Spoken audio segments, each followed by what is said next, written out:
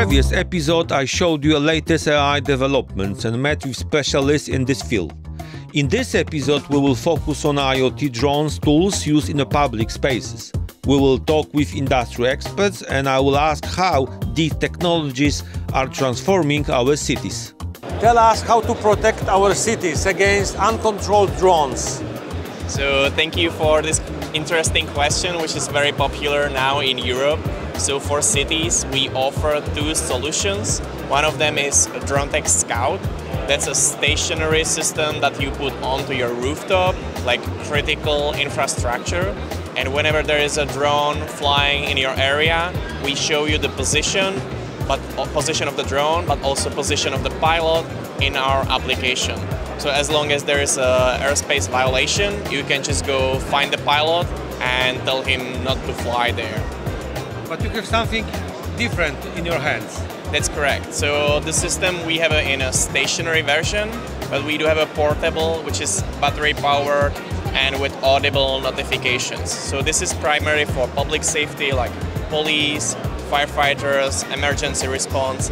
Anyone who needs to fly drones or protect airspace from drones can also utilize this portable solution, and it has the same interface. The data, in fact, actually mesh together, so you can combine both for extended coverage. Imagine music festival, you want to protect it against rogue drones. You can use combination of both systems to get extra coverage. It's pretty interesting. We use a few onboard sensors to be able to detect, follow, and then safely intercept a rogue drone from unwanted area.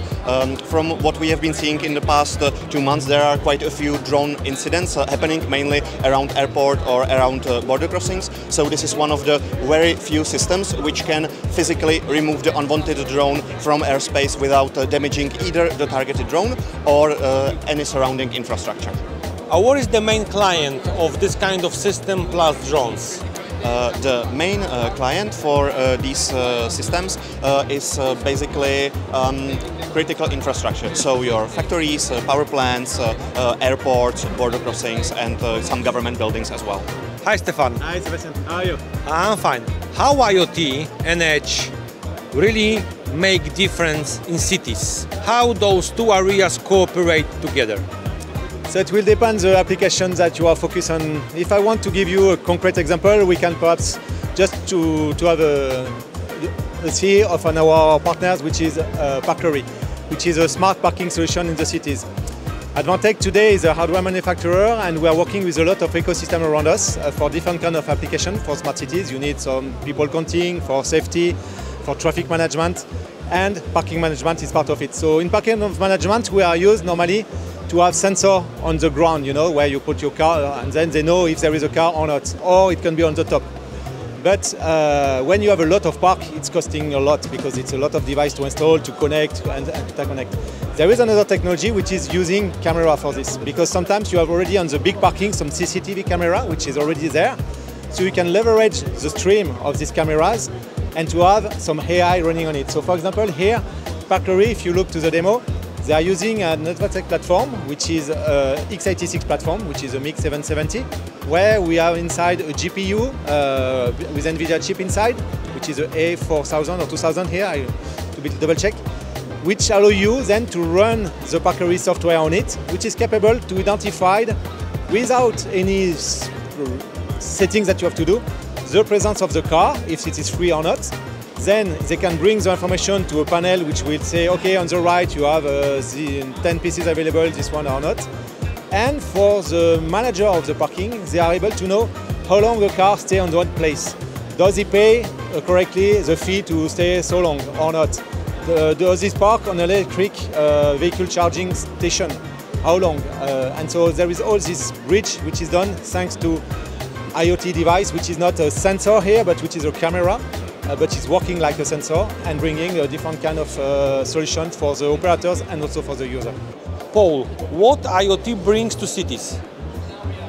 Well, I think IoT, so we're the DALI Alliance, and DALI brings sustainability and future-proofing to city planners because we have so many members that are producing these interoperable products.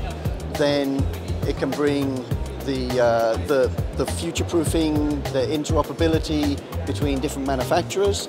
That's one benefit. The other benefit is probably that the data and the diagnostics, maintenance and planning, all of these things can be synchronized and organized much more better because you have access to this information.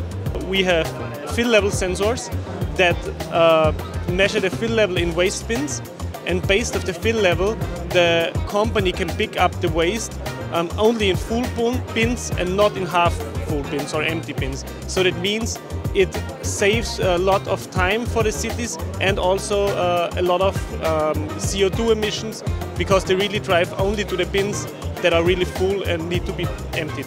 How many parameters is measured? Is only one, or there are much more parameters that you can measure through your IoT device? There are much more, like temperature, location, shocks, and fill level in two different technologies, like ultrasound and time of flight. As a summary of the second day during Smart City Expo Congress in Barcelona, I would like to highlight the most important point. AI is everywhere, from the infrastructure to City Hall, finally among residents. We have to remember that we cannot feel fear, we should be brave and implement, trial, proof of concepts, and finally learn a lot. How smartly, intelligently implement AI among different solutions that really change our cities. The future without AI, I think, is impossible, so be smart.